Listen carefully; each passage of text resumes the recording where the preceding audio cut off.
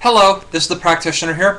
Three things. Yes, I have seen the global warming video, the Great Global Warming Swindle.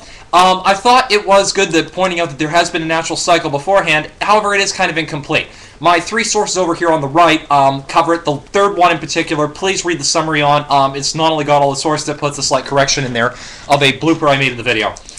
Secondly, many of the graphs that have already been shown in the Great Global Warming Swindle were either covered in Al Gore's piece, which showed that the CO2 rise was actually higher than that year zero talked about, and secondly, there is a large chunk of basic chemistry, I'm a chemistry major myself, which actually goes into this, which often is forgotten. So, yes, it is a natural phenomena. Yes, we are also exacerbating a natural phenomena. And third, many of the peer-reviewed literature sources, which are referenced in some of the places which I read for references, cover all of this in greater detail.